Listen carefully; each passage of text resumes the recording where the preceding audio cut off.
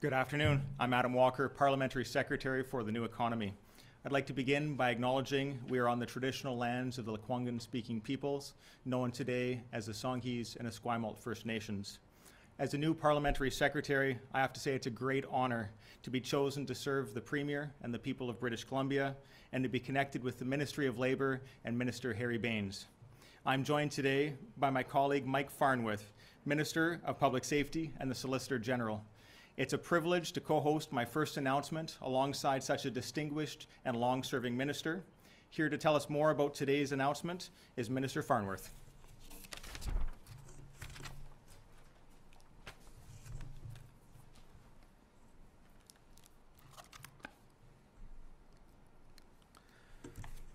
Thank you, Parliamentary Secretary Walker, for the introduction and for your great work on this file.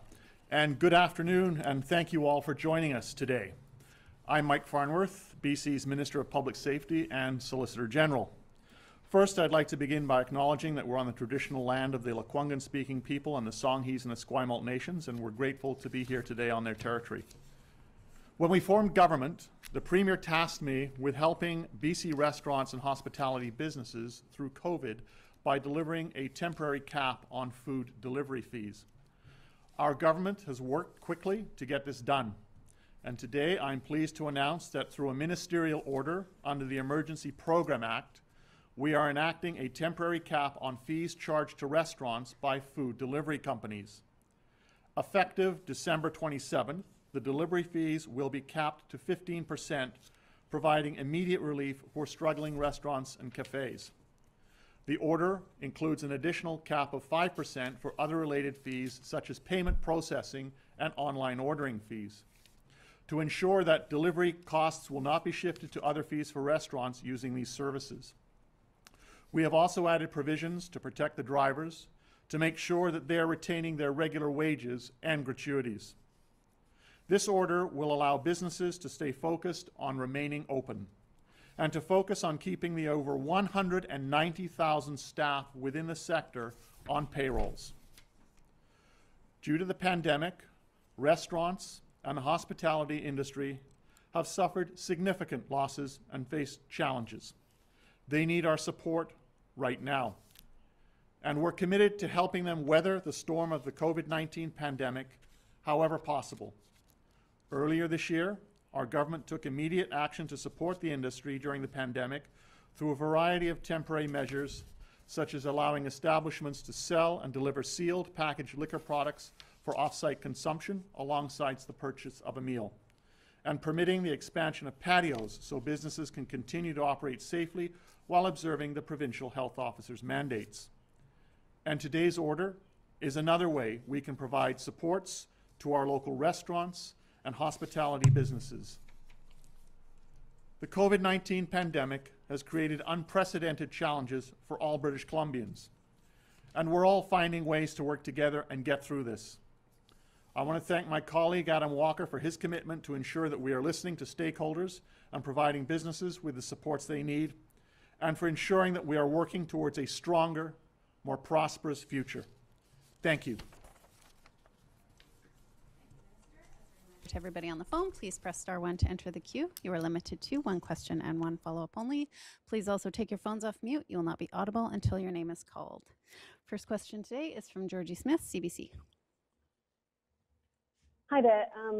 Just wondering if you expect more enforcement and fines over the holidays for restaurants and bars, and what's the plan for churches that are still operating in contravention of the orders?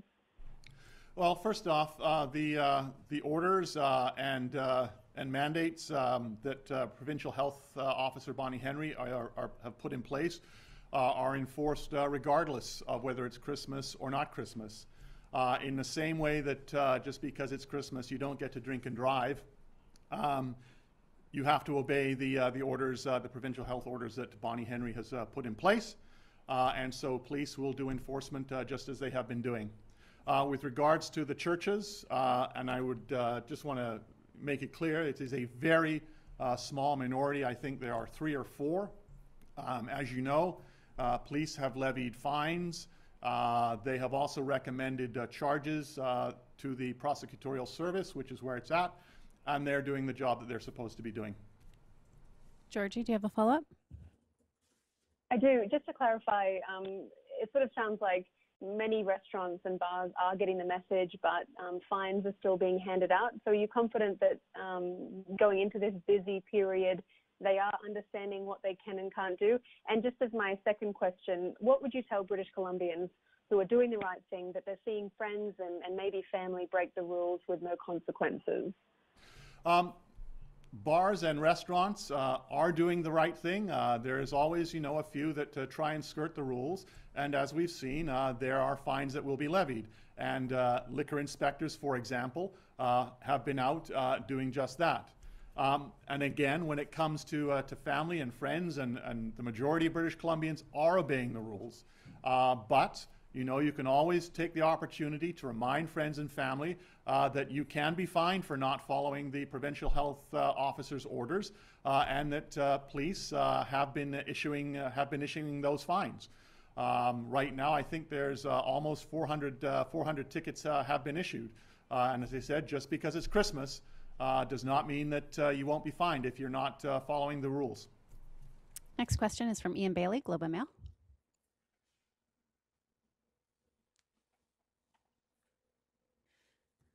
Ian, are you there? Yes, I'm sorry about that. Minister, how long might this, you described this as a temporary cap. What's your thinking about how long this cap will be in place? This will be in place for as long as the state of emergency is in place, plus an additional 3 months. The state of emergency is being renewed, and I fully expect the state of emergency is going to be in place for quite some time to come yet. Anne, do you have a follow-up? Yeah, Minister, I wonder if you could, what's your sense of how this is going to help the industry, the restaurant industry, that is? This is one of the areas that the restaurant industry has said that they need significant help. This is a direct request from them to put this cap in place. That's why they're doing it. They see this as being an important step in helping the industry not only stabilize, but in terms of them being able to survive and get through this pandemic. Next question is from Gordon Hoekstra, Vancouver Sun. Thank you for taking my question. Minister, what's the general sense, how high have these fees been from these delivery companies? Well, we've heard all kinds of complaints in terms of the kinds of fees that are being charged, in some cases upwards of 30% or more.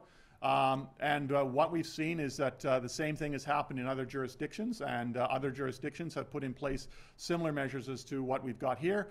We have done consultation with the industry, the Restaurant Association, the BC Federation of Labor, and have arrived at these caps, which I think meet the needs of the restaurant industry and will help them through the pandemic.